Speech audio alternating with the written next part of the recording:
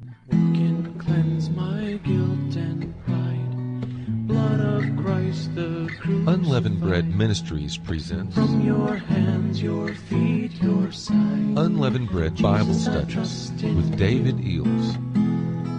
What can quench my thirsting soul? Purest water, make me whole. Let your streams of mercy flow. Oh, Jesus, I trust in you. Greetings, saints. God bless you. Thank you for joining us today for the Unleavened Bread Bible Study. And I have a wonderful revelation here to share with you. Oh, Father, in the name of Jesus, Lord, let your faith enter into your people to know the great and the high calling that you have given unto us who overcome. Thank you so much, Father. Thank you. In Jesus' name.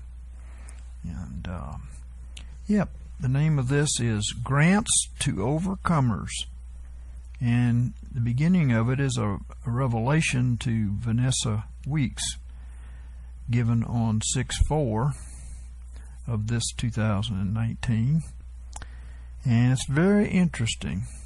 She said, David, on June the 4th, 2019, I had this dream. Some of us of local UBM, which, by the way, many times we have discovered is a type and a shadow of larger UBM out there, or at least some of larger UBM out there. So keep that in mind, okay? She said, some of us of local UBM were in the living room of a house, and a picnic table was in this living room. Some of us were talking casually, and Barry and I were sitting next to each other with Debbie Finsky to the right and a little ways away, and she was talking to us about the book we are in now in our Wednesday Bible studies, and that is The Real Good News. And this book is really about what the gospel provides for those who overcome through faith. It teaches faith and rest, entering into the rest through faith and believing the promises, which are all past tense, so that we can believe them. It's not a matter of waiting on God, it's a matter of just believing what He said, because they're all past tense.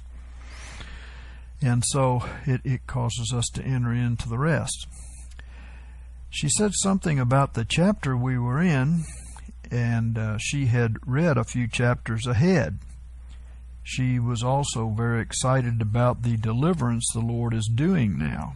Yes, we feel like the deliverance that the Lord is doing for His people right now is to finish up cleaning up the bride's house so that she can move into it. We've been receiving that revelation.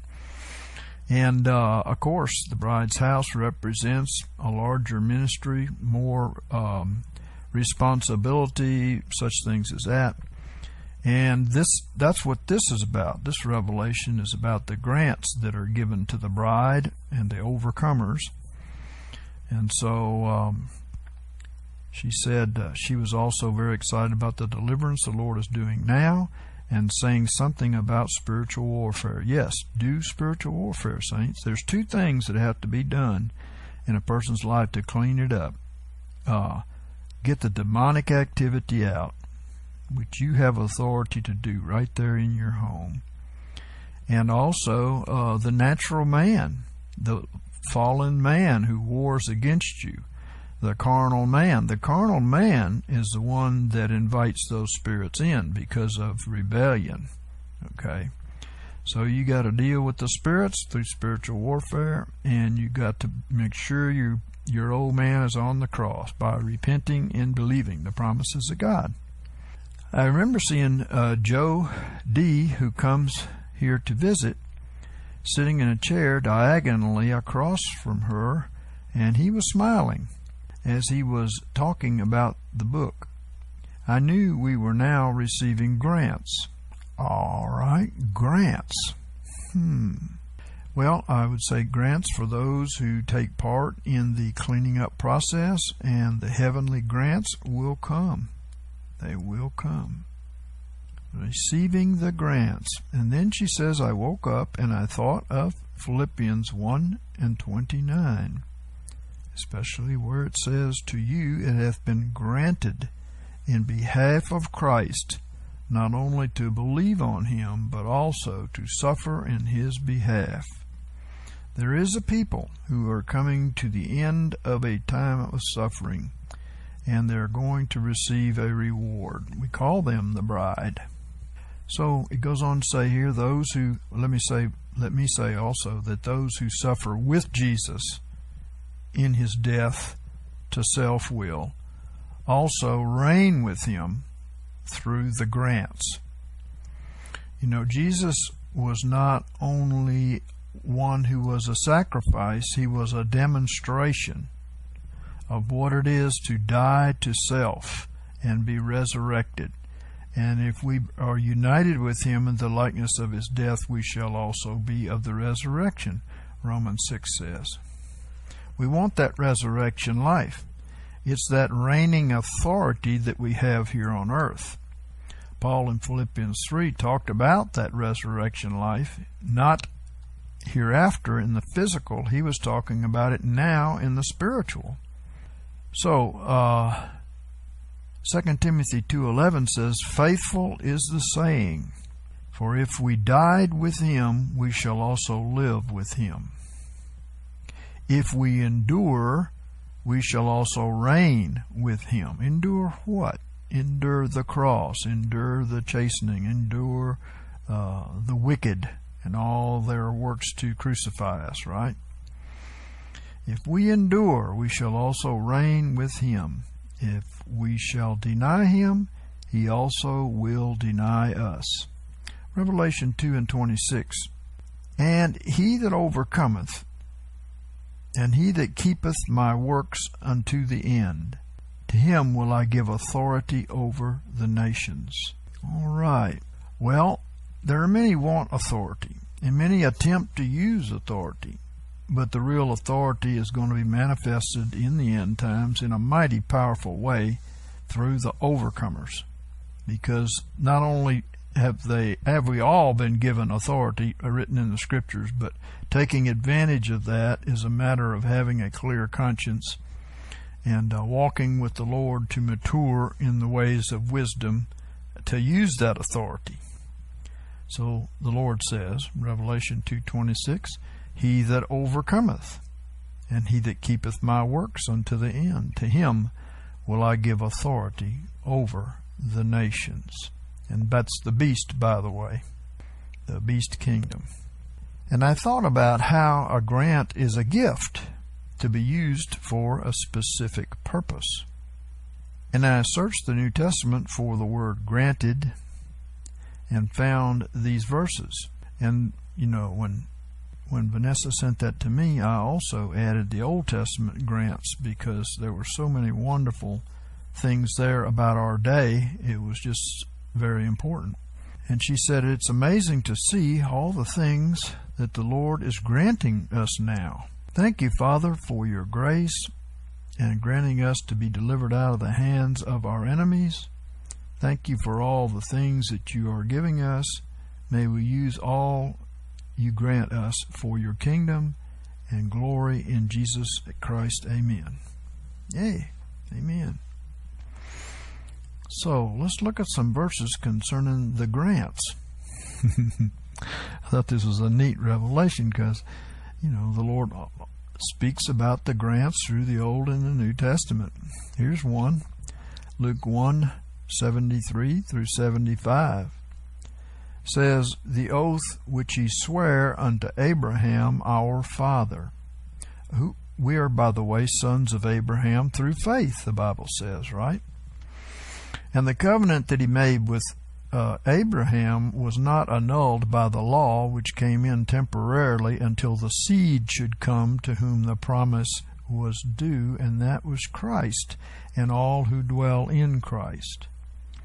So let me read that again. The oath which he sware unto Abraham our father to grant unto us, that's us who are real sons of Abraham through faith, that we, being delivered out of the hand of our enemies, should serve him without fear, in holiness and righteousness before him all our days. Notice he said, to grant unto us. There's your grant right there. He's given us victory over our enemies. To those who abide in Jesus Christ, he's given victory over our enemies, because the seed that came was a seed as of one, not as of a many, and that seed is Christ. Abiding in him, you have victory over your enemies, and you are Abraham's seed according to faith. Amen. Another one, Acts 4:29. And now, Lord, look upon their threatenings, and grant unto thy servants to speak thy word with boldness. Amen. While thou stretchest forth thy hands to heal, and that signs and wonders may be done through the name of thy holy servant Jesus. And when they had prayed, the place was shaken wherein they were gathered together, and they were all filled with the Holy Spirit, and they spake the word of God with boldness. See, and all this was granted. They prayed, and God granted this. We need this in these days, right? And also Acts 14:2, another grant. But the Jews that were disobedient stirred up the souls of the Gentiles, and made them evil affected against the brethren. Long time therefore they tarried there, speaking boldly in the Lord, who bear witness unto the word of his grace, granting signs and wonders to be done by their hands. So, when you're going out to share the gospel in the days ahead, God's going to confirm it with signs and wonders. He's going to grant signs and wonders to his overcomer people. And even though the enemy, the apostates, rose up against them, they prayed to God, and he granted them these signs and wonders. Hard to argue with signs and wonders, really. The foolish in Jesus' day and the apostles' day spoke as though they were from Satan, for goodness sake. And they still do it today, because they don't know God and they don't know his word. So nothing's really changed. But we can pray, and God will grant the signs and wonders to be done by our hands. Acts 27:23-25. For there stood by me this night an angel of God, whose I am, and whom also I serve, saying, Fear not, Paul, thou must stand before Caesar. And lo, God hath granted thee all them that sail with thee. We've received this before for the body. He's granted us all them that sail with thee. Therefore, sirs, be of good cheer, for I believe God, that it will be even as it hath been spoken unto me. The Lord is able to grant those who sail with you. All right. I would say God speaks that to you. He spoke it to us one time, or several times. And it was to grant the elect to sail with us, right? Grant those that are chosen. And also Romans 15:5 says, Now the God of patience and of comfort grant you to be of the same mind one with another, according to Christ Jesus, that with one accord you may with one mouth glorify the God and Father of our Lord Jesus Christ. Now that's just wonderful. And, the unity is going to be powerful in days ahead. It ain't going to have anything to do with man's unity of denominationalism. It's going to have to do with the unity of the Holy Spirit, making us one, to be one body, to fight this battle and to bring in the harvest. And that is granted by God, right? This unity. And Galatians 3:16 through 18. Now to Abraham were the promises spoken, and to his seed. There it is again. He saith not, and to seeds as of many, but as of one, and to thy seed, which is Christ. And of course, those who abide in Christ, who are sons of Abraham by faith, is who he's talking about. Because you don't have anything outside of Christ. It's in Christ where all of the benefits are. Abiding in him, you bear fruit, and he picks the fruit. And if you don't abide in him, he breaks off the limb, right? Throws in the fire. Now this I say, a covenant confirmed beforehand by God, the law which came 430 years after, doth not disannul. And you could say annul there, because their idea of disannul was meant today annul, right? It doesn't annul. The law did not annul the covenant made to Abraham, which is granted to Christ and all those in Christ, so as to make the promise of none effect. See, the law didn't make the promise of Abraham to none effect. It's still with us when we walk by faith. It is the law that has come to no effect. They don't understand that. The Bible goes on in 2 Corinthians 3:18 to say that those that follow the law are blinded. They have a veil on their eyes. For if the inheritance is of the law, it is no more of promise, but God hath granted it to Abraham by promise. So you have this promise in Abraham. You are sons of Abraham through faith in Jesus Christ. In Ephesians 3:16 through 19 says that he would grant you, according to the riches of his glory, that you may be strengthened with power through his Spirit in the inward man. This was a prayer of Paul. And you know, when Paul prays a prayer, it's not a stupid prayer. It's one that God will answer. When a prayer is given in the Scriptures, it's one that God will answer, right? That Christ may dwell in your hearts through faith, to the end that you, being rooted and grounded in love, may be strong to apprehend with all the saints what is the breadth and length and height and depth, and to know the love of Christ. So he's talking about what is the breadth, length, height, and depth of Christ. You see, you look at the sentence carefully. So, that he may be strong, that ye may be strong to apprehend with all the saints, or sanctified ones. You know, I got to say, not everybody's sanctified. Not everybody is separated from sin. Not everybody walks after the Spirit rather than after the flesh.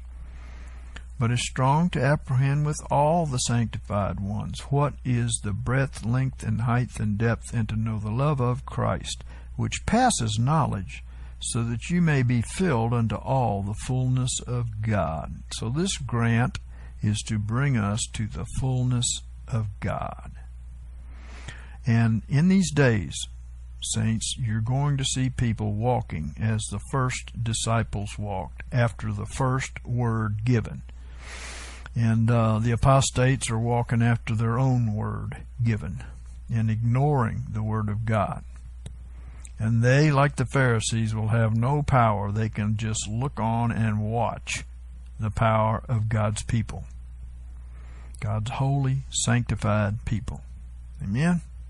Seeing that his divine power hath granted unto us all things that pertain unto life and godliness, through the knowledge of him that called us by his own glory and virtue, whereby he hath granted unto us, there it is again, he hath granted unto us his precious and exceeding great promises, that through these you may become partakers of the divine nature, having escaped from the corruption that is in the world by lust.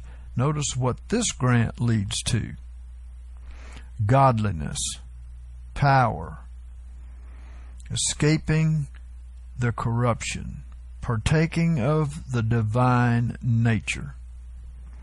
Wow, powerful grant. All of these are powerful grants from the Lord. It's all by grace and through faith, right? Amen. Okay, let's go to some Old Testament grants here. 1 Chronicles 4 and 10. And Jabez called on the God of Israel, saying, Oh, that thou wouldest bless me indeed, and enlarge my border. Many call this the prayer of Jabez, and they pray it, and of course God answers. Oh, that thou wouldest bless me indeed, and enlarge my border. That's kind of like the larger house we've been talking about.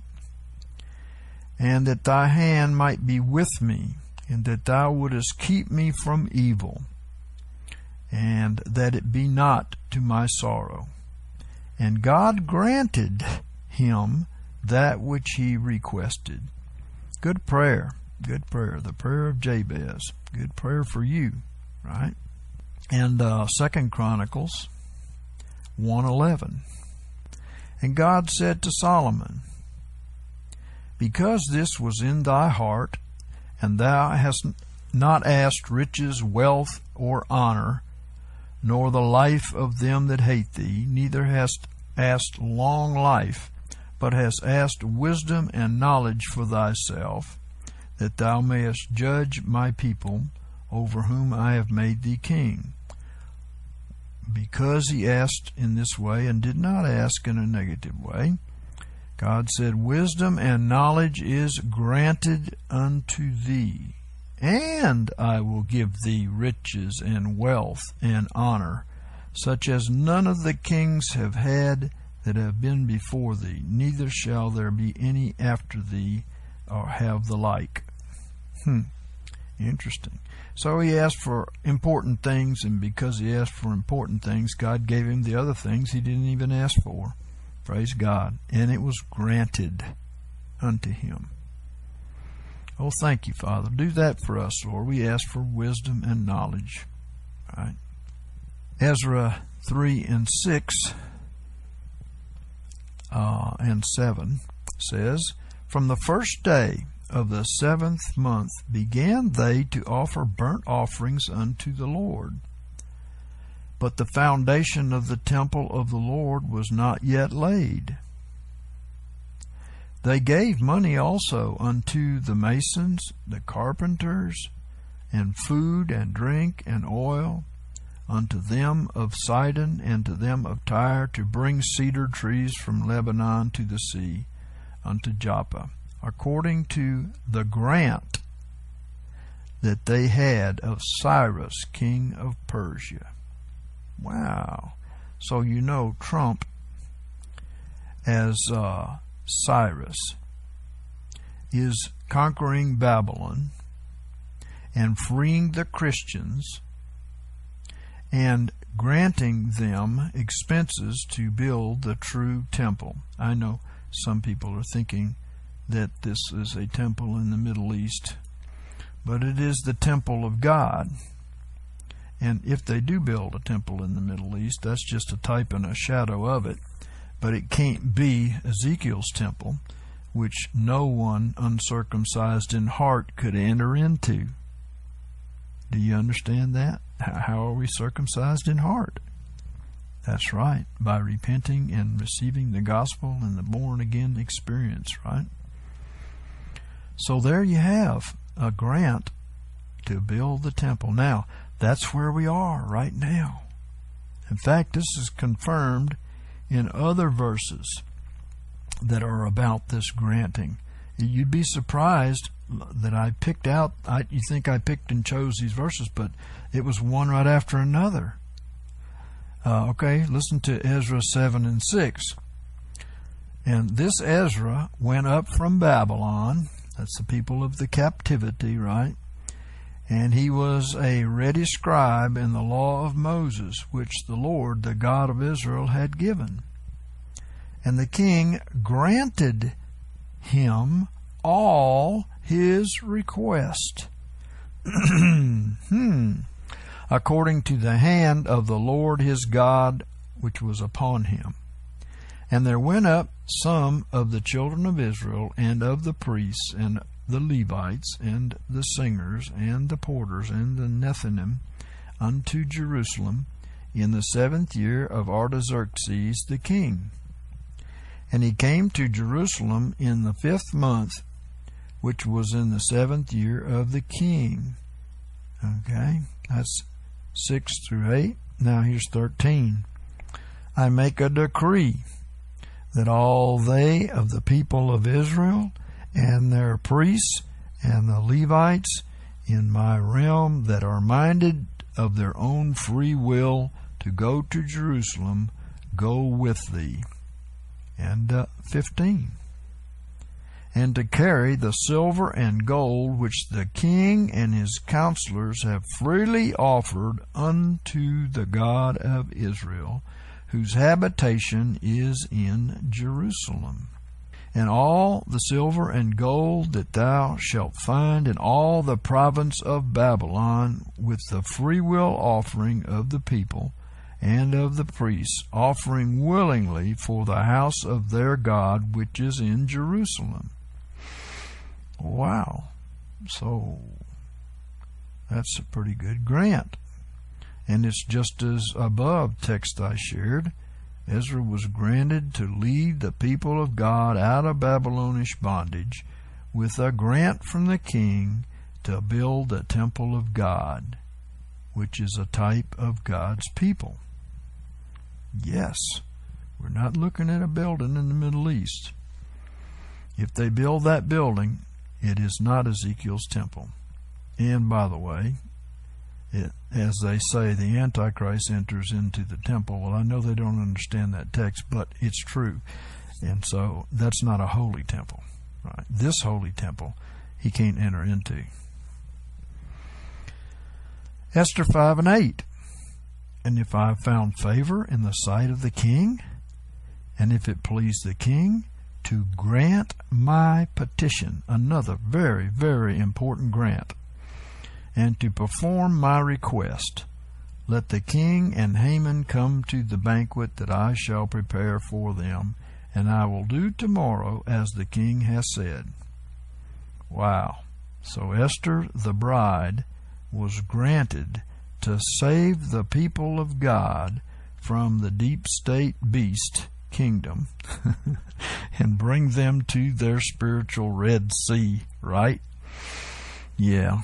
That's what's happening. And guess who's doing it? Yep, the people of God. It's been granted. You better do the prayer and the warfare. It's been granted. And the Esther has given the authority, was given the authority by the king, and passed it on to the people. And Nehemiah 2 and 7. Moreover, I said unto the king, if it please the king, let letters be given me to the governors beyond the river, that they may let me pass through until I come unto Judah. And a letter unto Asaph, the keeper of the king's forest, that he may give me timber to make beams for the gates of the castle, which appertaineth to the house, that's the house of God, and for the wall of the city, and for the house that I shall enter into. And the king granted me according to the good hand of my God upon me. So again, a grant from the king to rebuild the true temple of God. Pretty neat, huh? These grants are amazing, you know. Esther 5 and 6. And the king said unto Esther at the banquet of wine, What is thy petition? And it shall be granted thee. And what is thy request? He was asking the bride to bring her request, her petition. It would be granted. Even to the half of the kingdom it shall be performed. So, bride, you need to ask whatever is needed. Jesus said it too, Mark 11:24. And not only that, the half of the kingdom. These people have manifested joint heirs with Christ, who is the King. Joint heirs. Joint heirs is the queen sitting next to the king, right? She's a joint heir. Oh, boy. And Esther 7:2. And the king said again unto Esther on the second day of the banquet of wine, What is thy petition, Queen Esther? And it shall be granted thee. There it is, granted. What is thy request? See, all this is a type and a shadow of the end time, of the bride, of our King, and of the beast being conquered.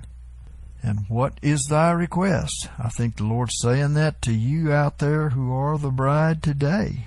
What is your request? What are you waiting for? She delayed even. She didn't get it out the first time, right? Even to the half of the kingdom it shall be performed. So the bride is granted to be a joint heir with Christ. And Esther 8:11, another important grant, wherein the king granted the Jews that were in every city to gather themselves together and to stand for their life, to destroy, to slay, and to cause to perish all the power of the people, which is the beast, and the province that would assault them, their little ones and women, and to take the spoil of them for a prey. Well, the bride is granted to give authority to the people to destroy the deep state beast kingdom, spread throughout the world now, by the way. Yes, start praying, start exercising your faith, start protecting the informers.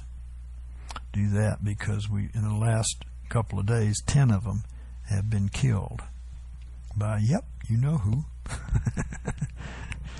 Esther 9:12. And the king said unto Esther the queen, The Jews have slain and destroyed 500 men in Shushan the palace. It could be Washington, D.C. And the 10 sons of Haman. What then have they done in the rest of the king's provinces? Now what is thy petition? And it shall be granted unto thee. Or what is thy request further? And it shall be done. Then said Esther, If it please the king, let it be granted to the Jews that are in Shushan to do tomorrow also according unto this day's decree, and let Haman's 10 sons be hanged upon the gallows. Yep, they're catching a whole bunch of them.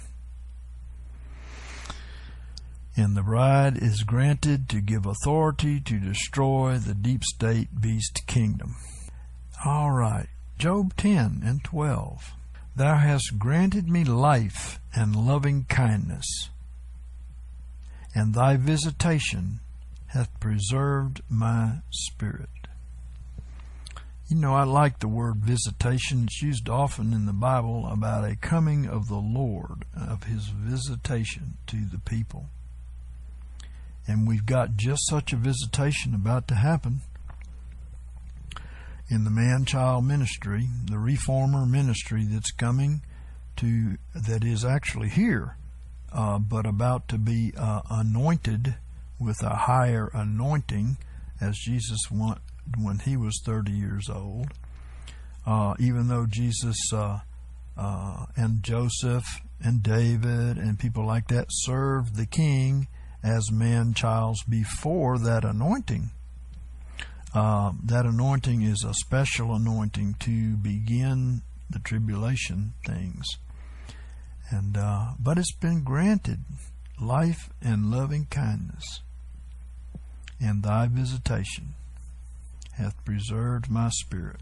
Proverbs 10:24 says, the fear of the wicked, it shall come upon him. Well, nothing granted to them here, right? The fear of the wicked, it shall come upon him, and the desire of the righteous shall be granted. The desire of the righteous shall be granted. Why did Jesus give such all-encompassing promises like Mark 11:24? All things whatsoever you pray and ask for, believe you receive them, and you shall have them. That's not something that a foolish man can take a hold of or even use. The foolish among God's people don't believe that verse. And they can't use it because they don't have any faith and they don't know what faith is. So it's not dangerous to put that out there. It's put out for the righteous who understand faith, whose heart does not condemn them, so they have boldness towards God, right? So it's put out there for the righteous. All those all-encompassing promises are put out there for the righteous. They're the only ones you can trust with power. Other people try to exercise these things, and because they don't draw close to the Lord and their heart does condemn them, they're not able to accomplish what's given there.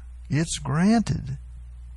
The desire of the righteous shall be granted. Shall be granted. And when the whirlwind passeth, the wicked is no more. But the righteous is an everlasting foundation. That's because it's the foundation of the temple, right? The righteous is an everlasting foundation. Yes, the whirlwind is coming. Plagues are coming. Explosions are coming. Hordes of people killing is coming.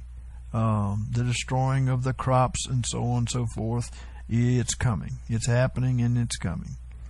Yes, we're at the verge of a lot of destruction. And the people of God who have faith will be preserved. Those who don't have time to study the Word of God, all they need is an hour on Sunday. They'll go home with nothing. Psalm 20:4. Grant thee thy heart's desire, and fulfill all thy counsel. Isn't that awesome? Grant thee. He's of course talking to the righteous, not the wicked. And Psalm 119:29.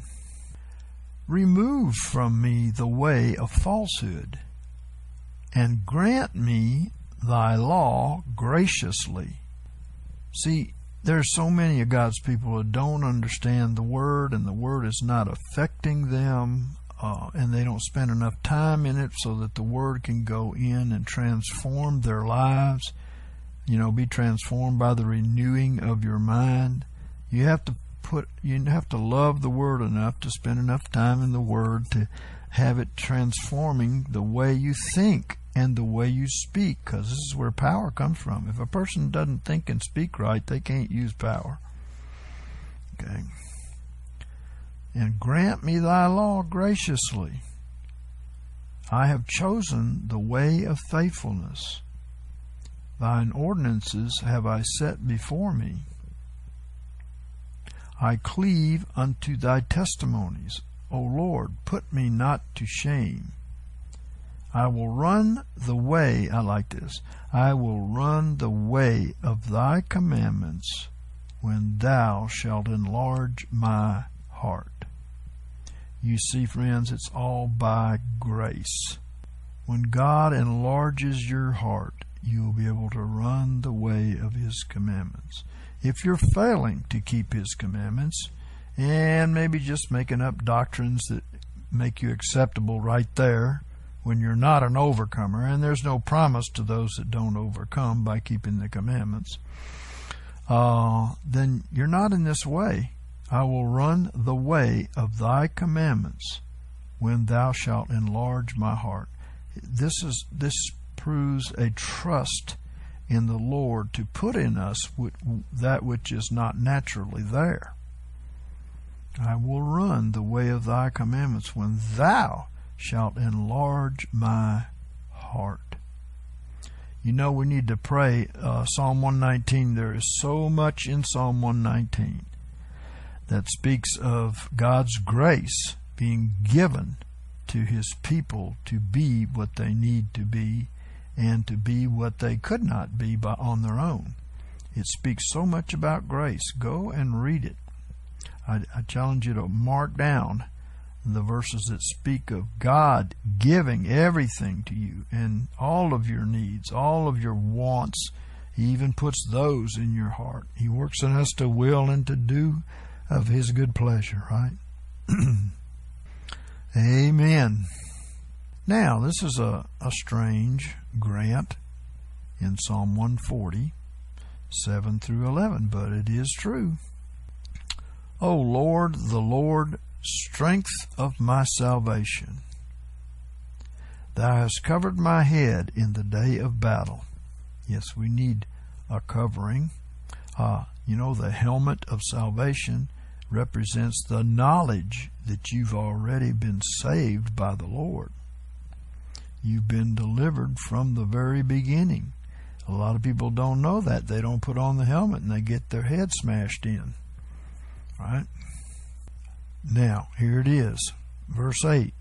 Grant not, grant not, O Lord, the desires of the wicked. Further not his evil device, lest they exalt themselves. Grant not the desires of the wicked, or their wicked devices, lest they exalt themselves. Well, we see many wicked devices going forth now from the wicked at this time, both in the government and those support the deep state government, and also the factious in the church. Many evil devices. And here's a good word. Grant not the desires of the wicked. Further not their evil devices, lest they exalt themselves. Right. So God is bringing them down so they can exalt themselves. This is a change. It's a temporary change, but it's a change, and it's needed badly at this time in order to give the saints most of the first 3.5 years to be raised up into the body that they used to be in the days of Jesus and his apostles. Because many people are not going to survive what's coming, spiritually or physically.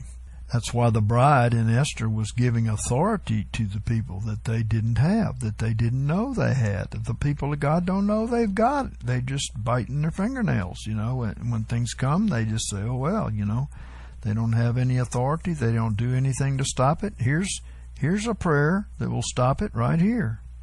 Grant not, O Lord, the desires of the wicked.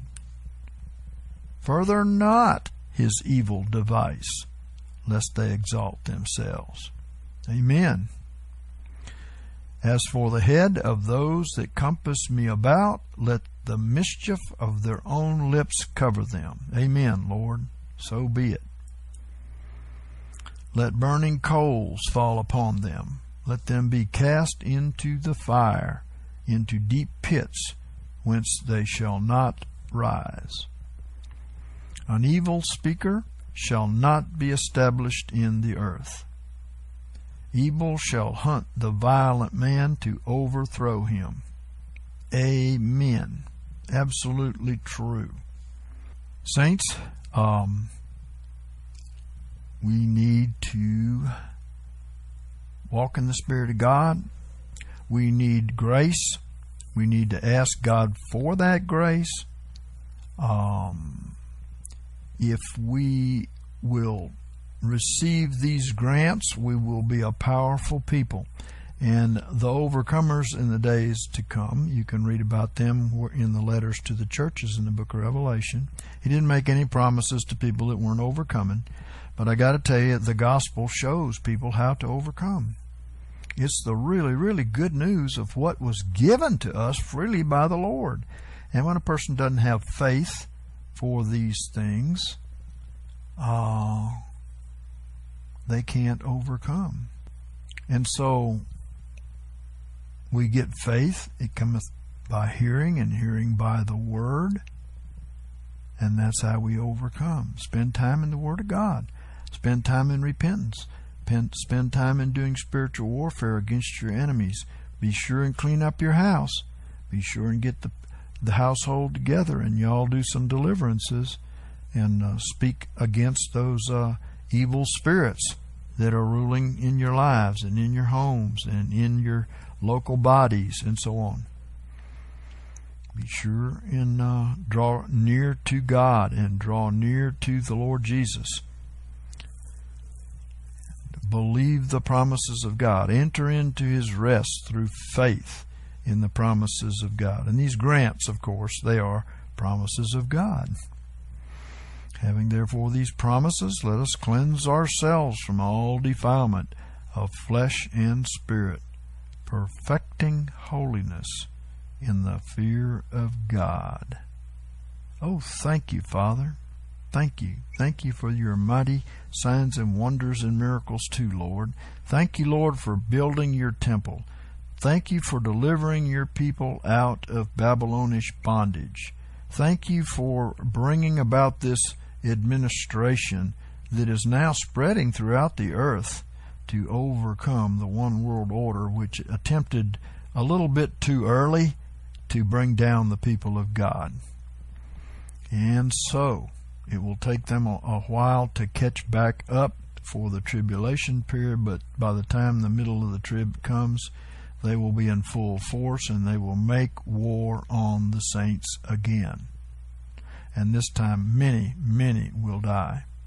I'm not saying that many won't die now, because I do know that the Lord keeps telling us over and over in our morning prayer meeting, He keeps telling us that He is bringing judgment against the apostate church that rules over the people of God. Why?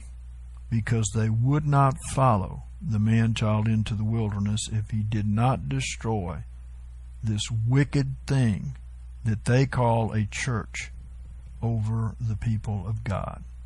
It must be brought down, and it will be brought down, and God's going to use the deep state to do that, but that's also going to be the end of the deep state. I mean, it's going to be toppled. And Father, we thank you for that. We're praying for that. We're praying that you give grace to the Trump administration and the administrations that are being raised up in Europe and Scandinavia and places like that, where the leadership had given their countries over to the beast kingdom, the Islam beast kingdom. And now the Lord is going to have mercy and grace on much over there, even though there is a great lack of Christianity there. But they're seeing here what Christianity is doing. They're seeing a miracle. And if they can't see a miracle, they are blind as bats, because nobody could do this. How many presidents has the deep state killed who came against them? One day we'll know. But I can think of quite a few. So, Lord, we thank you that you have made this man to stand strong. We ask you to give him strength and wisdom. We ask you also to give strength and wisdom to the people who serve him. I don't say that they're Christians, and I don't say that he is one either, but I do say that he favors the Christians, and that is kind of a thing that Cyrus did, by the way, when he came in to conquer the last king of Babylon, who, by the way, was trying to force his God upon Babylon, and they didn't like it. And Cyrus came in to give a freedom of religion and to overthrow that thing that the king of Babylon was doing, and it made him, it gave him quite a lot of favor before the people. So this is happening. It's just history repeating. The things that have been are the things that shall be, and the things that have been done are the things that shall be done. There's no new thing under the sun. This is our God. He is doing a mighty, mighty miracle before the tribulation in order to give some kind of relative peace. I'm not talking about peace from nature. That's not true. But some relative peace from the powers that be, in order for the church to get its stuff together and listen to the reformers and become the church that they were called to be. Without that, we're not going to affect this earth, and the harvest will be small. But this is going to happen. God is raising his people up. He's empowering them. He's giving them these grants to rebuild the true temple of God. You can't look out there at the church and say that that's the true temple of God, because it doesn't even look like Jesus Christ. It doesn't emulate Jesus Christ. It emulates their modern day pastors. And it's pitiful and powerless and evil. And God is going to destroy it. Thank God. Oh, let me say that the Pharisees and Sadducees will follow us all the way up until the end. But there are key people who are controlling key people that God wants set free, and he's going to do it. Thank you, Lord. Thank you. Thank you for your awesome miracle that you're doing for your people in delivering them from this evil time to come. Even though it's a short time, it's like Sister Sue Gilbert had a dream that President Trump was handing out timepieces. You know, clocks, timepieces, watches, whatever, I guess. And what it represented, he's giving us a little time. He's giving us a little time. And by the way, there's a lot of so-called Christians out there slamming him because of his non-Christian ways and thinkings, and because he is, by the way, making opportunity for this digital system to come in, which is, of course, the foundation for the mark of the beast. Listen, God is the one who is bringing the mark of the beast. Don't think you can do away with it.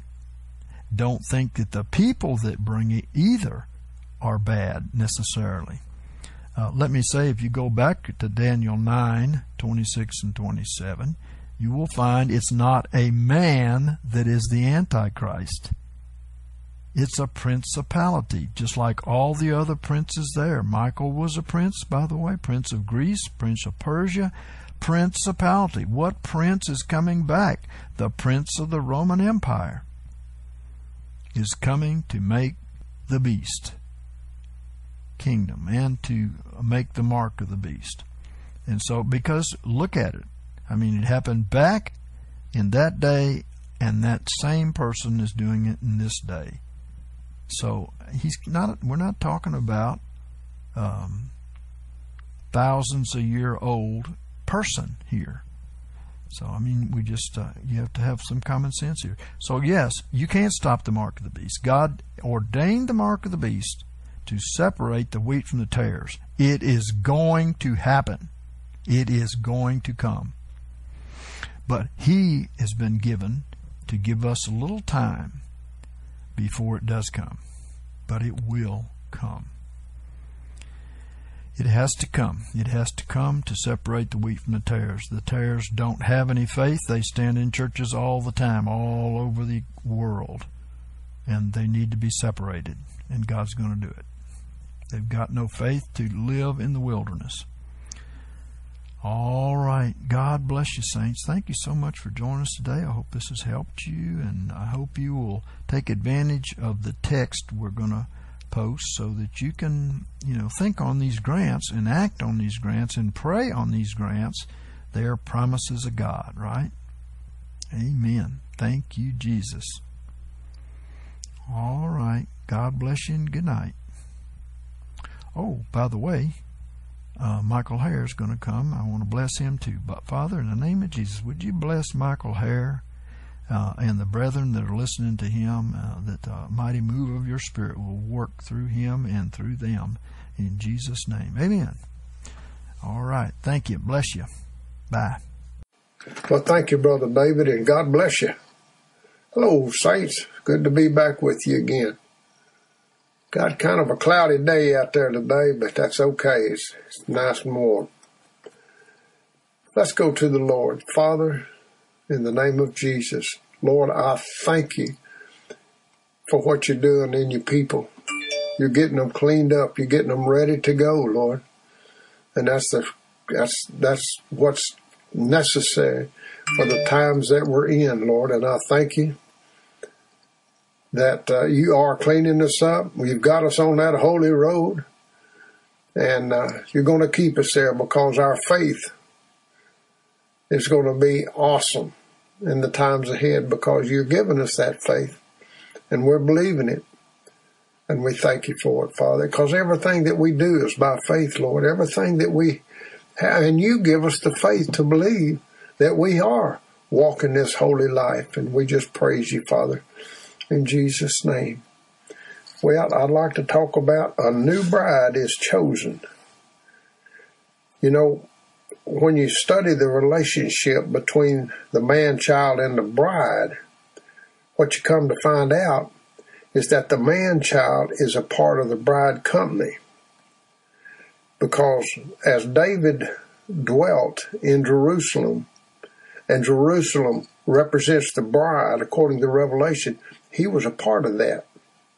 But he was also the head. He was the leadership of the bride, the capital city, which in turn was the leadership over the rest of the 12 tribes. And when you study the book of Esther, we discover some things that differentiate the bride from the rest of the people, from the many virgins that had come to be inspected by the king in making that great decision as to who the true bride was going to be. And we learn that everything the bride desired was given to her. It tells us that in Esther 2 and 13. It was given to her so that she could go into the king's house. And it's interesting to realize that God has already provided everything we need to be beautiful in his sight as his bride, to come into his presence. And since everything has already been given, whose fault is it if we don't partake of it? It ain't God's. Some people are spending all their time trying to talk God into something, and the Bible said he's already given it to us. So it's up to us to believe it and to accept it and to walk by faith. Well, let's look at what it is to be a member of this bridal body, okay? Esther chapter 2 and verse 15 says, Now, when the turn of Esther, the daughter of Abihail, the uncle of Mordecai, who had taken her for his daughter, was come to go in unto the king, she required nothing but what Haggai, the king's chamberlain, the keeper of the women, appointed. Now, you see here, she required nothing but what Haggai had appointed. He was the king's chamberlain, and he represents in this parable the Holy Spirit. Everything we need comes from him. We don't need anything from man whatsoever. We don't need nothing from man. In fact, it's a waste of time. The Bible says that we don't even have need for any man to teach us, that we have an anointing from the Holy One. 1 John 2:27, it says, And as for you, the anointing which you received of him abideth in you. And you need not that anyone teach you, but as his anointing teaches you concerning all things, and is true, and is no lie, and even as it taught you, ye abide in him. But however, the Holy One uses men to teach us, and to preach, and to lead, and to guide, but he has to be in it. We have no need for men to do this. We have to make sure that we're receiving from the Lord. Romans 8:14 says, for as many as are led by the Spirit of God, these are sons of God. And notice that in verse 15, the name of Esther's father is mentioned, whereas before it was only mentioned that Mordecai's uncle was Esther's father. And after speaking of all the qualities of purification of the 7 maidens, of the things that were given unto her out of the king's house, now it speaks of her being the daughter of Abihail. You know what that means? It means the father of might, or in other terms, Almighty Father. Now it's mentioned that she is an offspring of the Almighty, praise be to God, and she required nothing but what the Holy Spirit appointed. Isn't that the way it's supposed to be with us? We don't need nothing else but what the Holy Spirit has given to bring us to this point, and he's provided it, everything. He's provided everything. And the first thing that comes to mind when we read this verse is the Word of God, which was spoken by the Holy Spirit in 2 Timothy. The Holy Spirit uses the Word of God to dress us up, to make us beautiful before the King. And if you're expecting to do so in any other way, you'll find that the Word itself says that ain't going to happen. 2 Timothy 3:14 says, but abide thou in the things which thou hast learned and hast been assured of, knowing of whom thou hast learned them. Listen, folks, there's a lot of people in this world we can't trust to teach us. And frankly, in our immature state, in some cases, we don't really need to know that. We've become very respectful of men who are not in obedience to the Holy Spirit, nor have they even learned of the Holy Spirit, nor are they vessels through whom the Holy Spirit speaks. But we know of whom we have learned these things from the Scriptures. For instance, we know the people whom God used. We know the Apostle Paul, don't we? We know Peter. We know John. We know the people whom God used as our teachers. And we know that the Scripture tells us to contend earnestly for the faith which was once for all delivered unto the saints in Jude 1:3. We're not supposed to trust in any different faith today, but the one which was once and for all delivered unto the saints in 1 John 2:24. If that which you heard from the beginning, who is that? That's Paul, Peter, John, etc., all by the Holy Spirit, abide in you, ye also shall abide in the Son and in the Father. There ain't no way to bear fruit and be beautiful except to abide in the Son. And so he says, you know from whom you've learned this, and we know from Bible numerics also. These ancient men didn't write this on their own. It was the Holy Spirit who wrote this. Every jot, every tittle, it says, every letter is in its place in the original Greek and Hebrew. These men were totally, perfectly inspired to do this, and no other writing on the face of the earth is that way. And we know now, even better than they knew in that day, that God Almighty was using these men, and that's the only way you can trust a man. We can trust the teachers in the Scriptures, but you can't trust an awful lot of other people. That's why we need to check everything out against the Word of God. And that's the problem. A lot of people don't read the Word of God. Salvation is the thing that makes us beautiful. 2 Timothy chapter 3 and verse 15 says, and that from a babe thou hast known the sacred writings, which are able to make thee wise unto salvation through faith, which is in Christ Jesus. You know, salvation to some people is, well, I accepted Jesus. I stuck my toe in the door. Now all I got to do is sit down and wait for the rapture. That's the way they think. But I'm going to tell you what the truth is, and it's this, that salvation is the full manifestation of Christ in you. Salvation is salvation in your spirit, in your soul, in your mind, will, and emotions.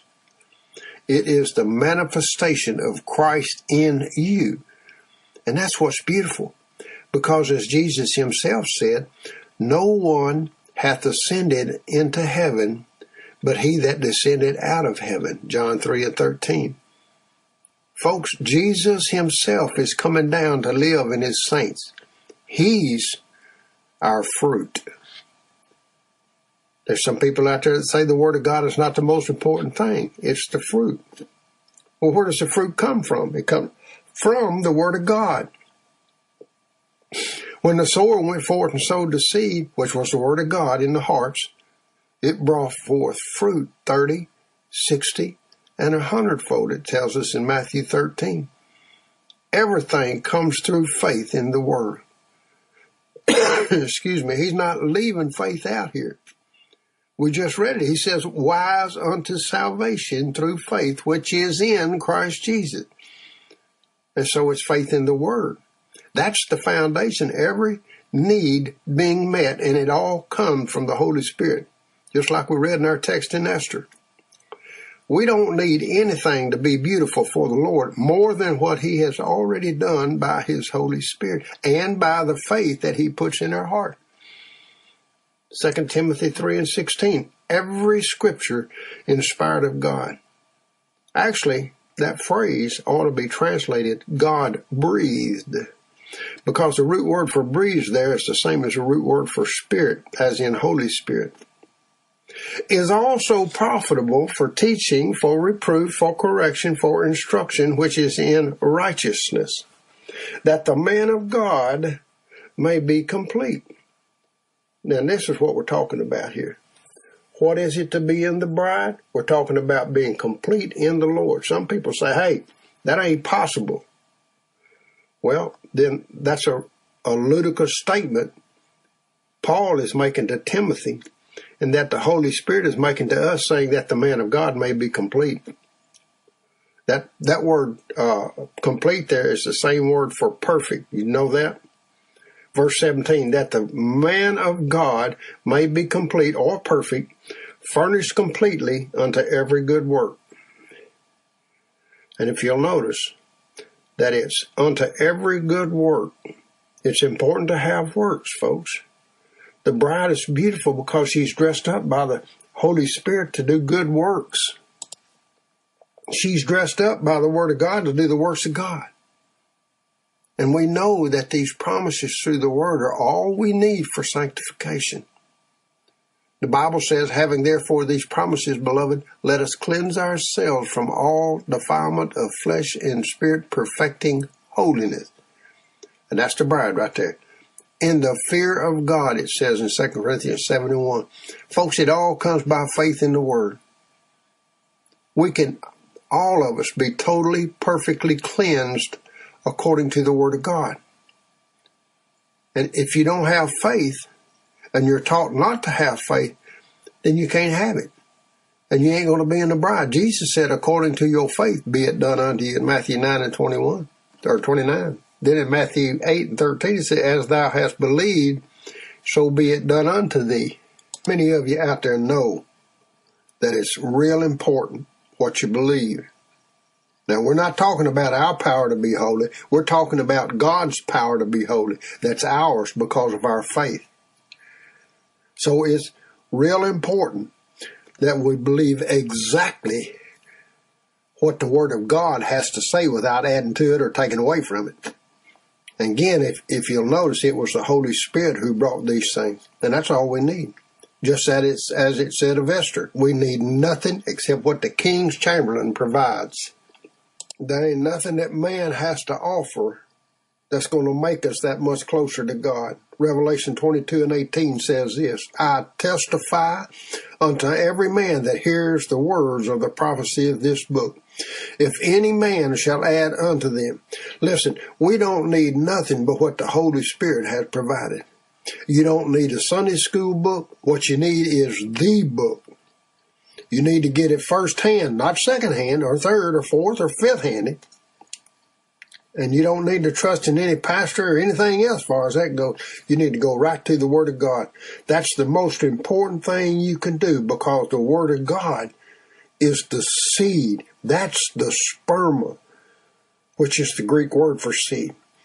That's the sperma of God Himself that will recreate the Son of God in you.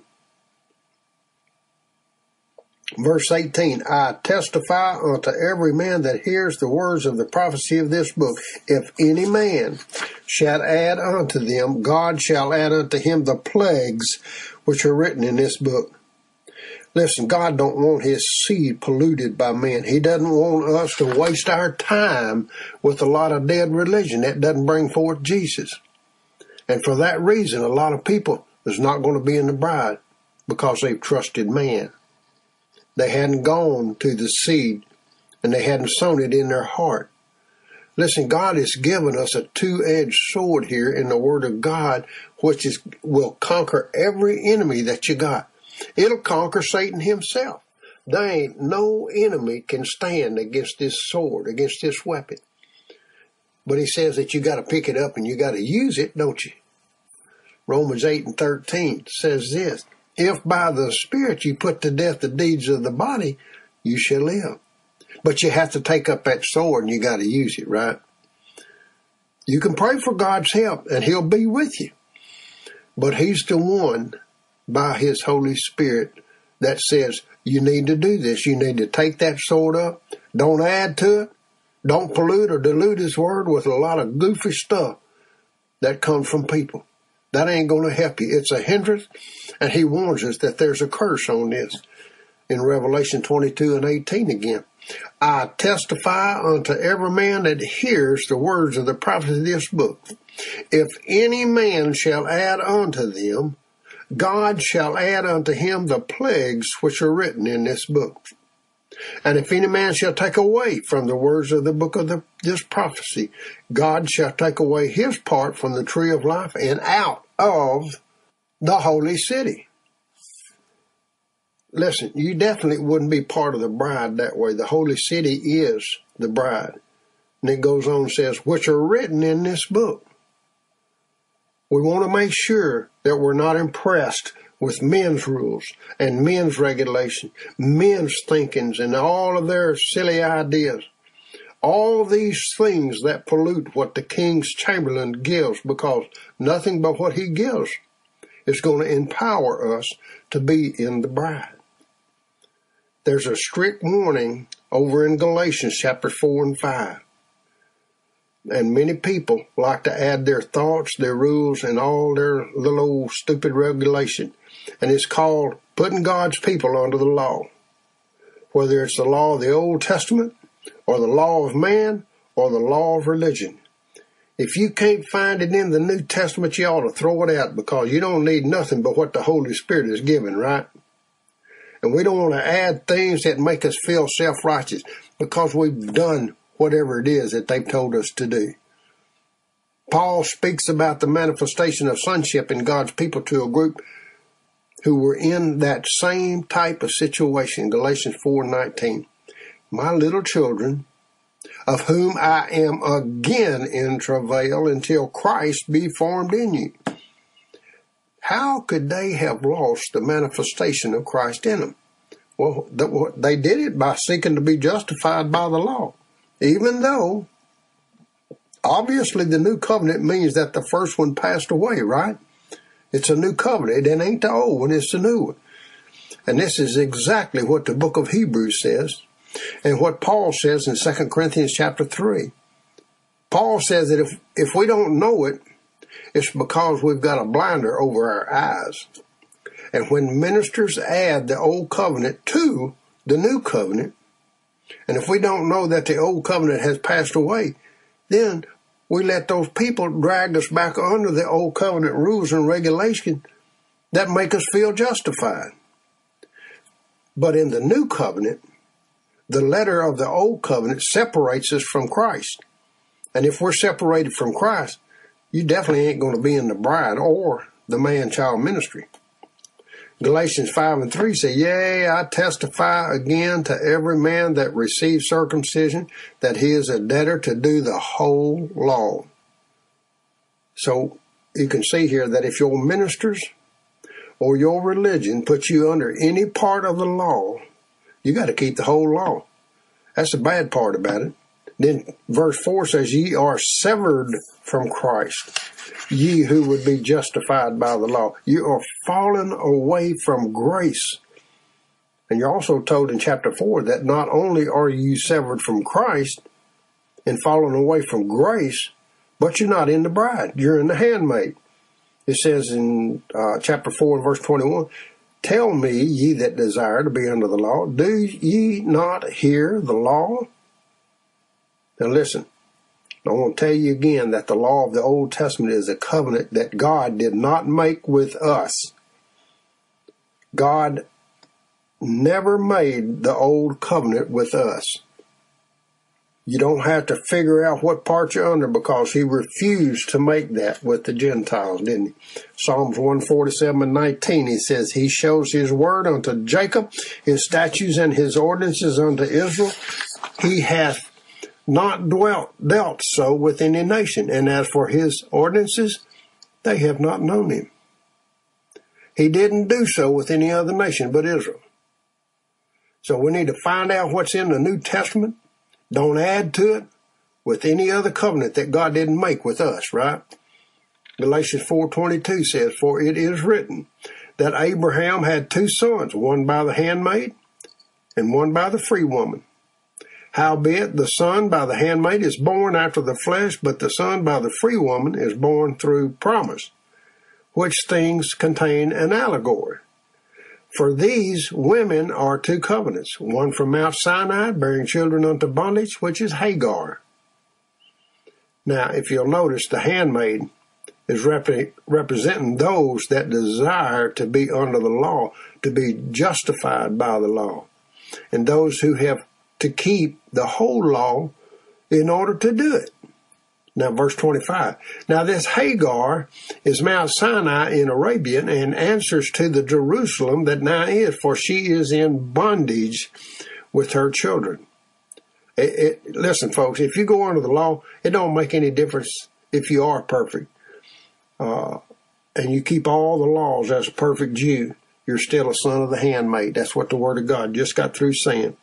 Verse 26, But the Jerusalem that is above is free, which is our mother.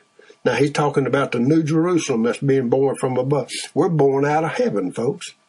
John 3:3 says, Verily, verily, I say unto thee, except one be born anew or from above, he cannot see the kingdom of God. This is our mother. And what is that? That's the wife. This is the bride we're talking about right here. Galatians 4:27, For it is written, Rejoice thou, barren that bearest not. Break forth and cry, thou that travailest not. For more are the children of the desolate than of her that hath the husband. Man, and that's so true. There are more people that are under the law, either the law of religion or the law of the old covenant, or man's law, than there's going to be in the bride. Verse 28, Now we, brethren, as Isaac was, are children of promise. Isaac was born of the bride. He was the fruit of the bride, and the bride can't be under any part of the law and still be the bride. Verse 29, But as then he that was born after the flesh persecuted him that was born after the Spirit, so also is now. Howbeit, what saith the Scriptures? Cast out the handmaid and her son, for the son of the handmaid shall not inherit with the son of the free woman. Folks, the son of the free woman is the bride. The other is a concubine. You can see the difference there, can't you? A much higher position of authority and rank belongs to the bride. Just like Sarah was over Hagar. Abraham told Sarah, what he tell? He said, she's in your hand. Do whatever you want to with her. And that's the way it was. And that's the way it's still going to be. Wherefore, brethren, we are not children of a handmaid, but of the free woman. So it's real important, if you're going to be in the bride, to be free from all the things that are added that are not the Holy Spirit. The parable is clearly telling us that we don't need nothing else. Now, listen, that don't go to say that the old covenant isn't valuable. It really is. It's valuable, not as a covenant, but as a parable, as a type and a shadow. But unless we translate those things as the apostles did, and as Jesus did when they brought them into the new covenant, they don't have any real value, because the letter kills, but the Spirit gives life. 2 Corinthians 3 and 6. Listen, nice stories are fine, but to see the parable that the story is making, the real point that it's making, that's what's important. Because what was written naturally to the natural Jews is written spiritually to the spiritual Jew. Amen. 1 Corinthians 10 and 11 says, Now these things happened unto them by way of example, and they were written for our admonition. These are for types and shadows, upon whom the ends of the ages are come. So if we want to be in the bride, we can't be under the law of men or under a law of a covenant that don't exist and was never made for us.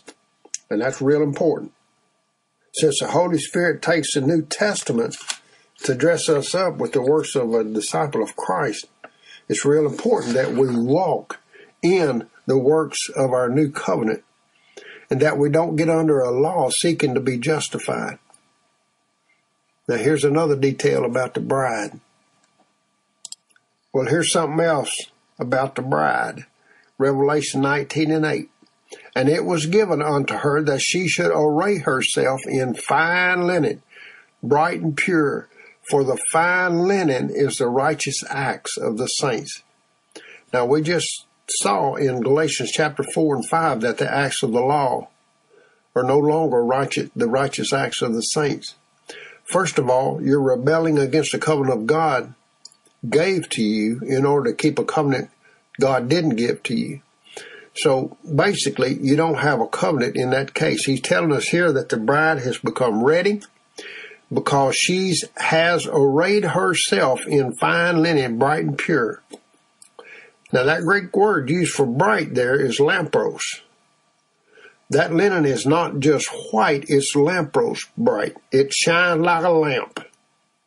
She had to be dressed up with a wedding garment, and her wedding attire was this lamp rose garment.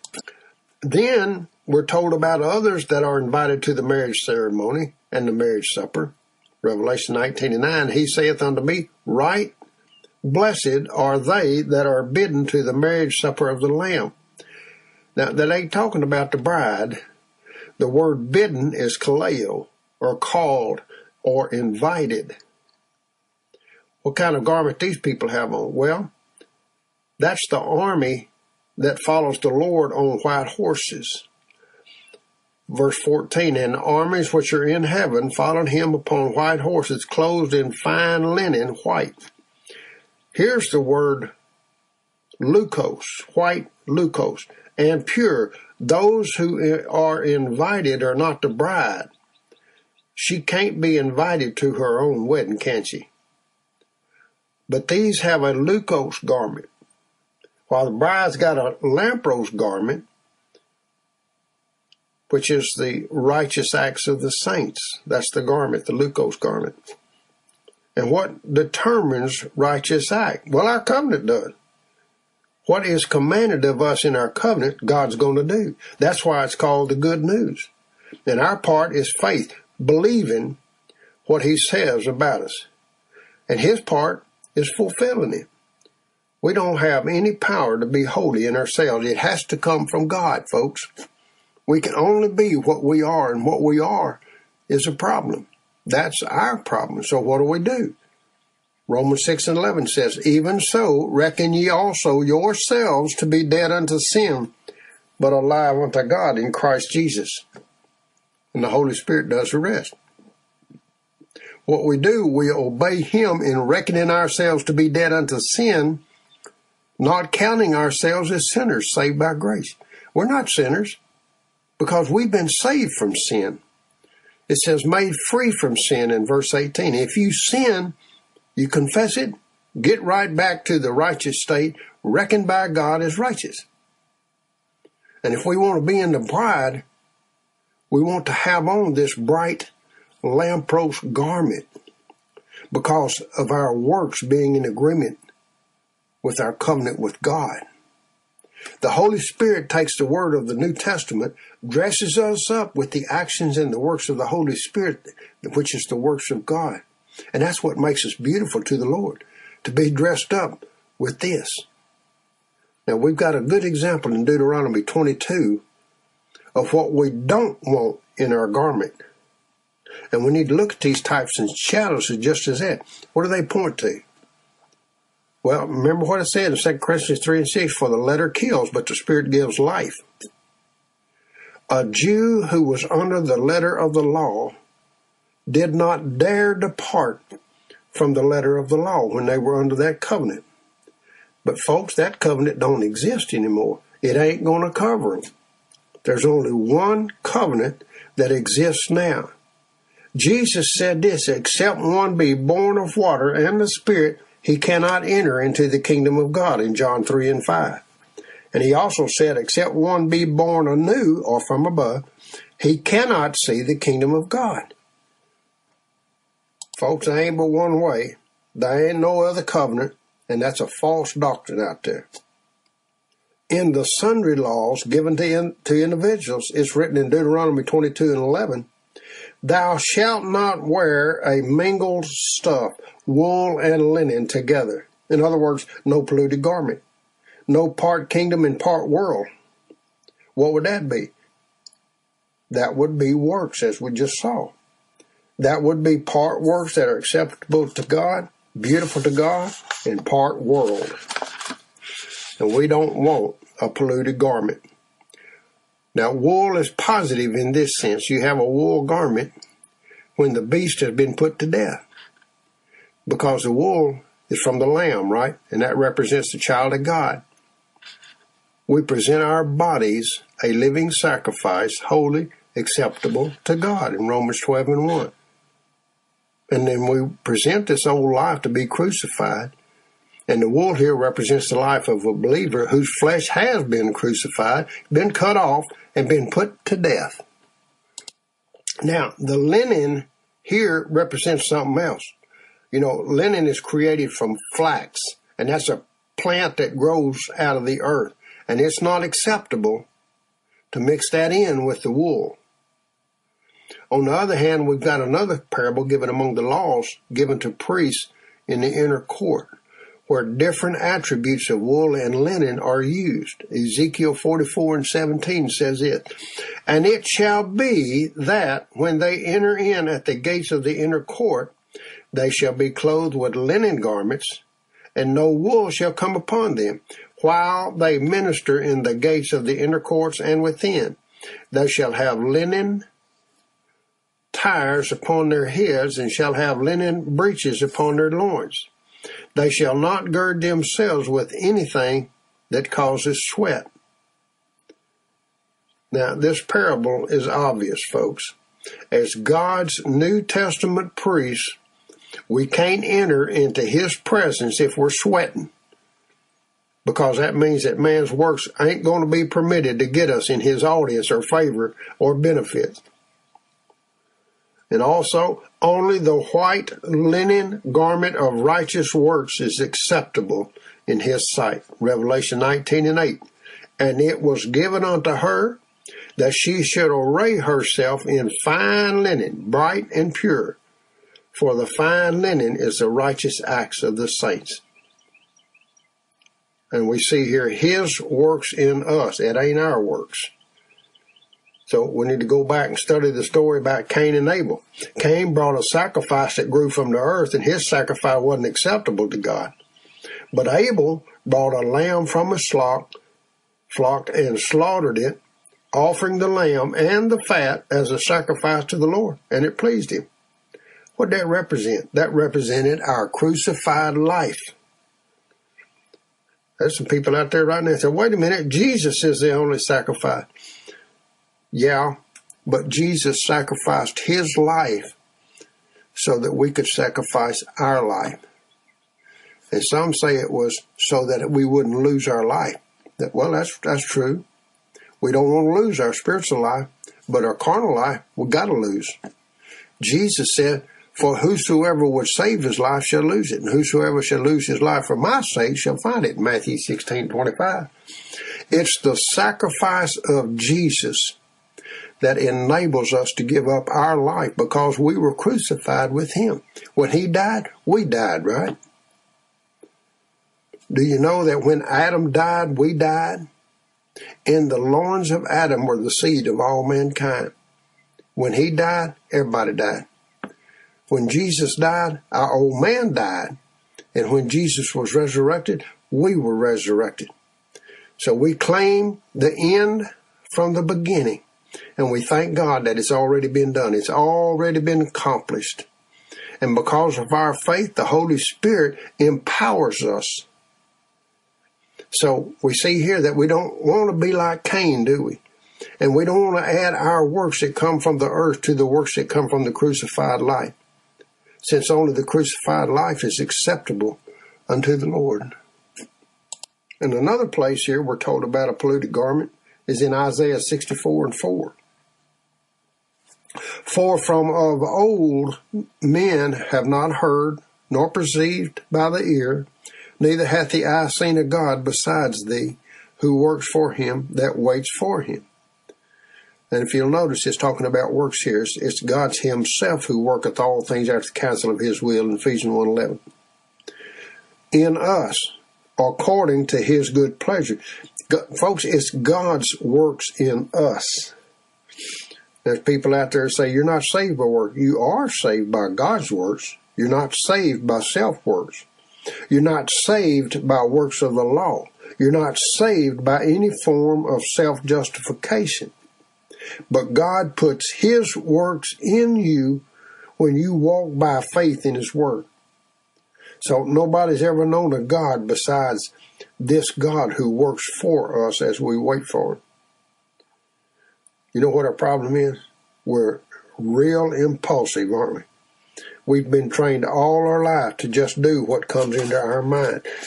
Most of the time we don't wait on God. We don't even consider it. We don't see if it's all scriptural. We don't slow down enough to hear his voice. Isaiah 40:31 says, but they that wait for the Lord shall renew their strength. They shall mount up with wings as eagles. That's the people who's going to overcome the world, as the Bible said. That's what eagles' wings do. They overcome the world.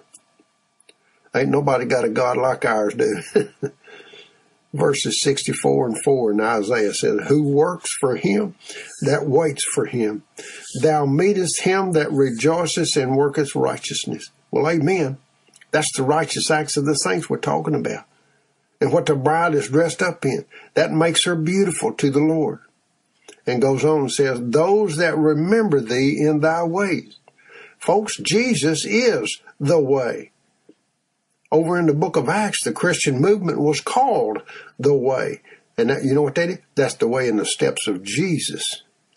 He's the word in the New Testament. We're walking in his steps that he laid down in his commands. We got to remember the Lord's way. We wait on him. We remember his ways, and we remember to walk in it. Verse 5, behold, thou wast wroth, and we sinned. In them have we been a long time, and shall we be saved? They're in the works of the flesh. They're not spending time putting on the wedding garment. That beautiful, brilliant, bright garment. Verse 6, for we are all become as one that is unclean, and all our righteousnesses are as a polluted garment.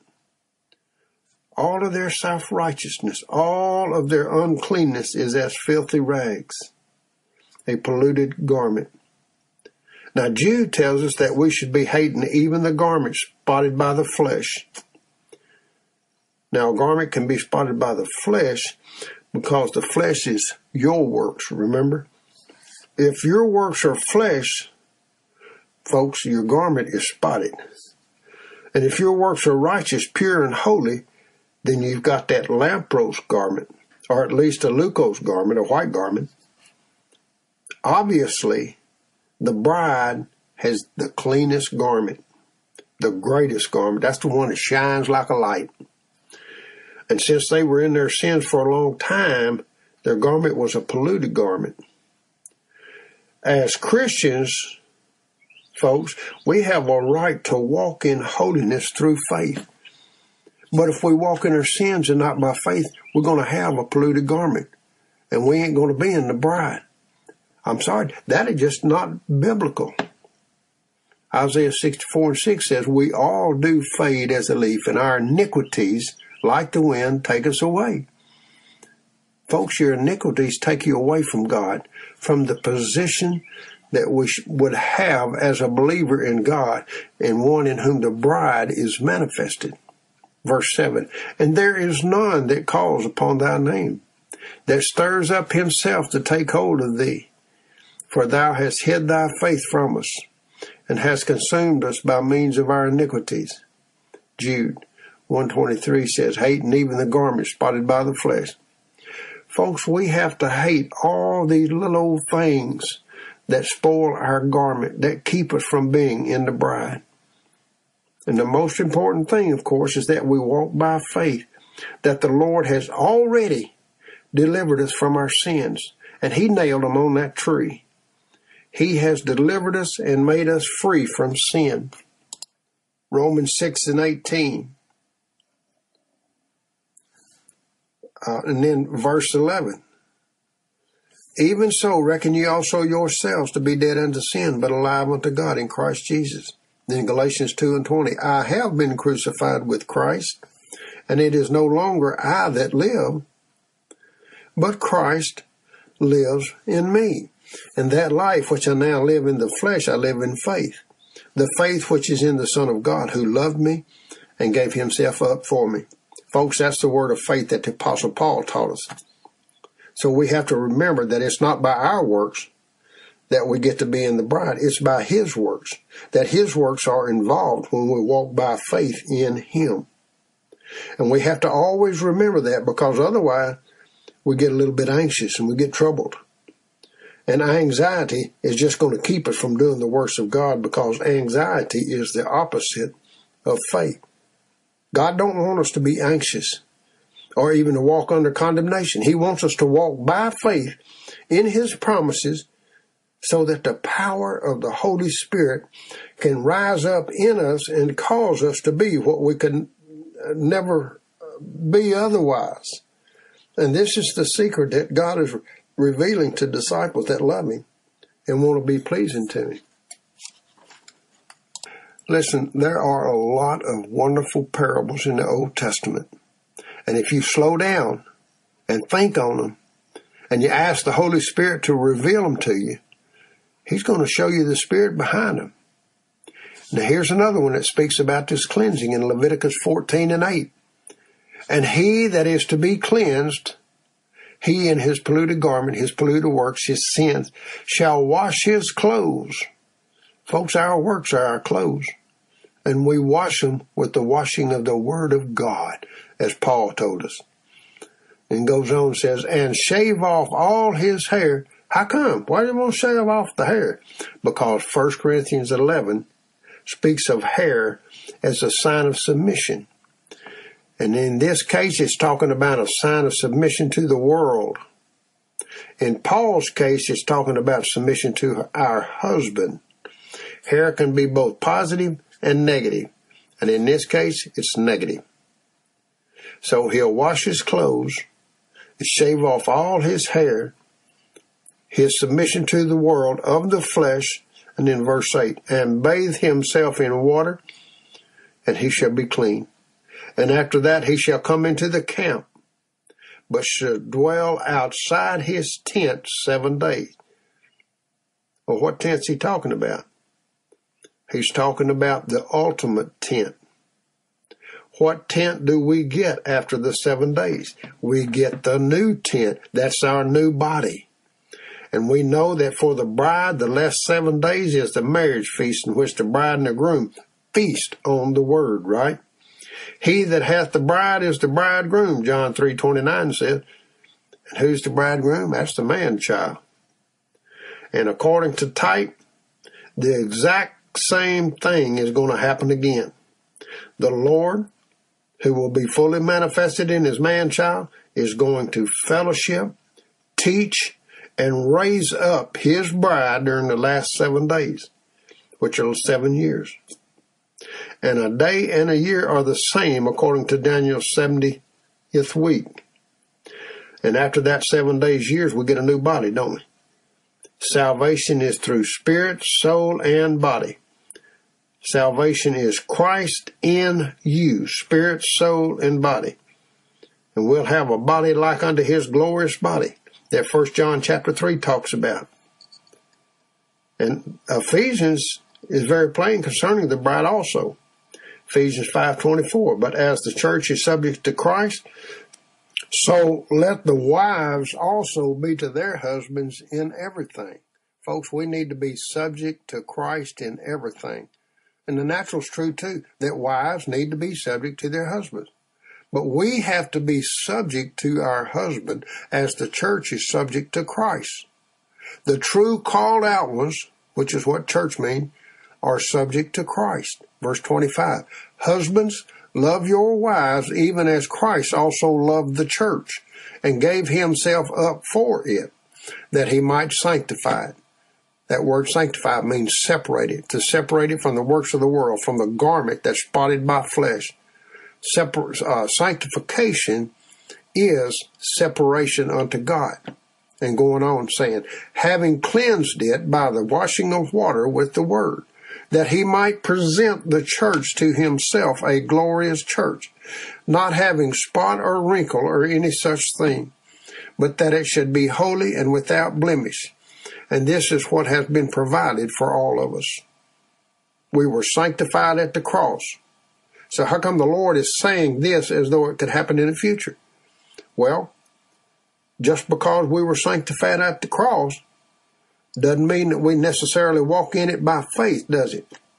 1 Thessalonians 4:3 says, for this is the will of God, even your sanctification. So we see that this will be a future manifestation. What we received at the cross has to be manifested through our faith and through the cleansing of the washing of the water with the word. That's what he's talking about here. He's not talking about what we have at the cross. He's talking about manifestation. And if you'll notice, that he might sanctify it, having cleansed it by the washing of the water of word, this is where we cooperate with God in order to be that spotless and blemishless bride. And he's offering this to the church here. But what he's saying, he's saying might, that he might do it. Not all the church is going to cooperate with him in this process. Some to more and some to less of an extent will cooperate and receive what the Lord already provided for him. Amos 3:3 says this, shall two walk together except they have agreed? We need to cooperate so that he can finish this sanctifying process in us and cleanse us from the polluted garment, putting on us that righteous, beautiful garment. Is he going to be able to present the whole church to himself? No, because the Bible tells us that's not going to happen. But it's provided for. It's there for you. Ephesians 5:27, not having spot or wrinkle or any such thing, but that it should be holy and without blemish. That's God's provision for us, folks, that we might be holy and without blemish. What does the Bible say for us to do to cooperate with that? Well, 2 Corinthians 7 and verse 1. Having therefore these promises, beloved, let us cleanse ourselves from all defilement of flesh and spirit, perfecting holiness in the fear of God. That's what the Lord provided for us. Every one of us can take advantage and have the Lord's washing of his word to cleanse our garments to be prepared for him. And because Esther took advantage of the fact that all she needed came from the Holy Spirit, and that's represented in type by Haggai, of course, the king's chamberlain, she didn't have anything but what was appointed of him. She didn't want anything added or taken away. As the Spirit of God, the Holy Spirit knows exactly the heart of God. And so he knows how to dress us up, don't he? And that's his job, to manifest Jesus Christ. That's the Word of God in us to get us prepared for this marriage. Esther received the favor of the chamberlain, just like we already read, because she pleased him in the works that she was doing in desiring the right things. Esther 2:15 says, "And Esther obtained favor in the sight of all them that looked upon her." So Esther was taken into King Ahasuerus, into his house royal in the 10th month, which is the month Tebeth in the 7th year of his reign. Folks, we're in the 7th year now. We've already started the 7th year, or the 7,000th year of his reign. And if you'll notice, Esther was one of many virgins. And if we go to Song of Solomon, she was one of many virgins, queens, and concubines. In Psalm 45, there were also the virgins who were not chosen to be the bride. That's the same way it is today in the church. Although we've all been sanctified and perfected at the cross, Romans 10:14, for by one offering he hath perfected forever them that are sanctified. And it's available to us when we walk by faith. Not all are going to be pleasing to the king's chamberlain. Being pleasing unto him is being pleasing to God, because he is the Spirit of God. Esther 2:17, the king loved Esther above all the women, and she obtained favor and kindness in his sight more than all the virgins, so that he set the royal crown upon her head and made her queen instead of Vashti. Well, Vashti represents the Lord's Old Testament bride. That's the one who was called to come into the presence of the king, but refused it, just as she refused Jesus' invitation and was rejected, reprobated, and hardened in heart. Esther 2:18, then the king made a great feast unto all his princes and his servants, even Esther's feast. And he made a release, that word release means rest, by the way, to the provinces and gave gifts.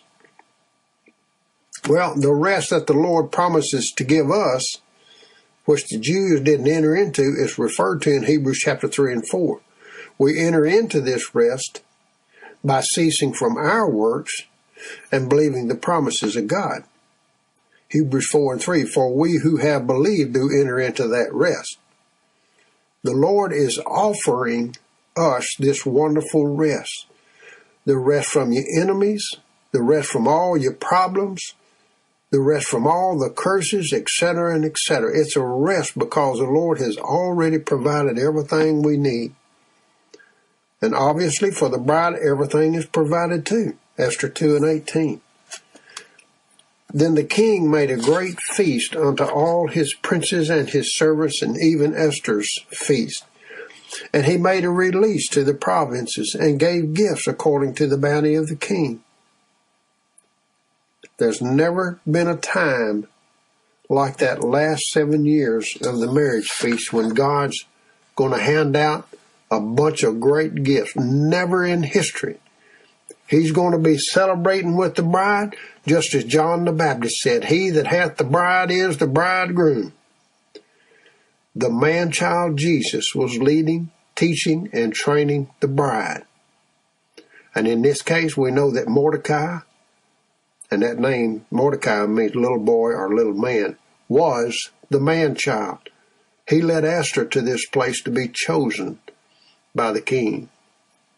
Esther 2:19, and when the virgins were gathered together the second time, then Mordecai was sitting in the king's gate.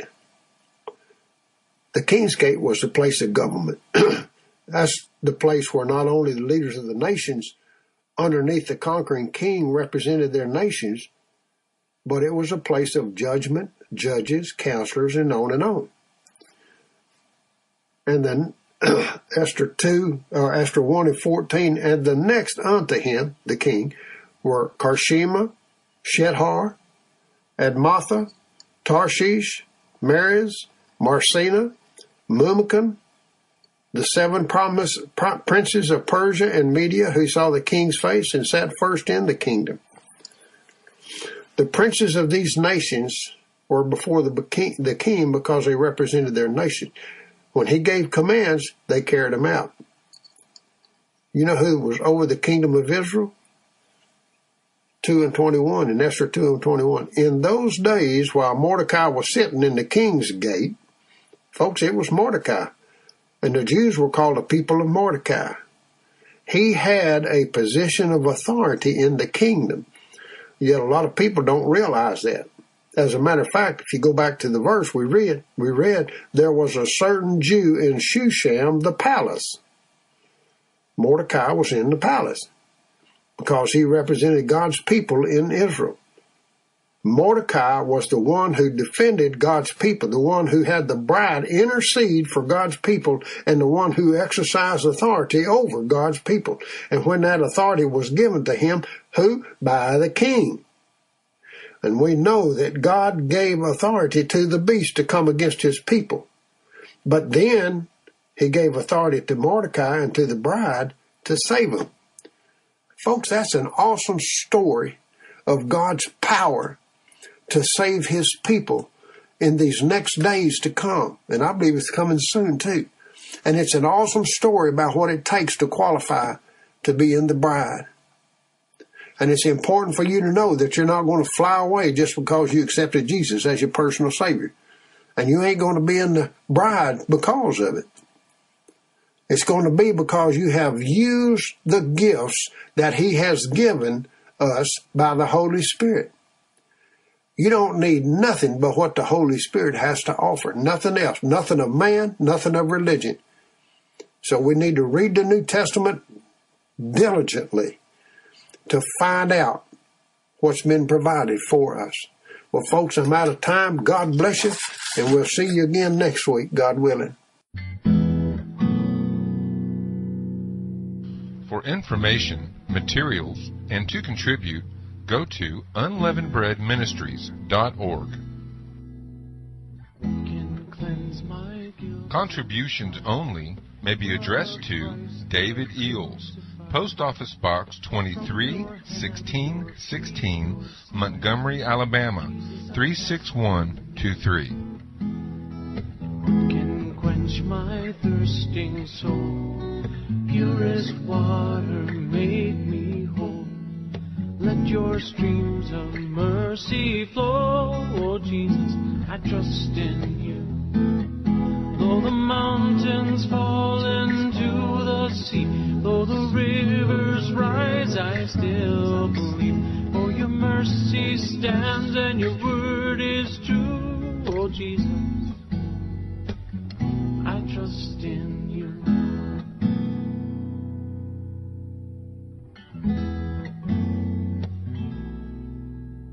And when I face that darkest night, what will be my guiding light? The shining rays of red and white. Jesus, I trust in you.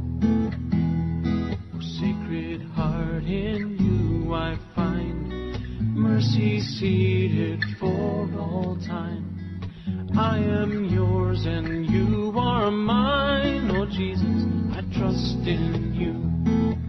Though the mountains fall into the sea, though the rivers rise, I still believe. For your mercy stands and your word is true. Oh Jesus, I trust in you. Though the mountains fall into the sea, though the rivers rise, I still believe. For your mercy stands and your word is true.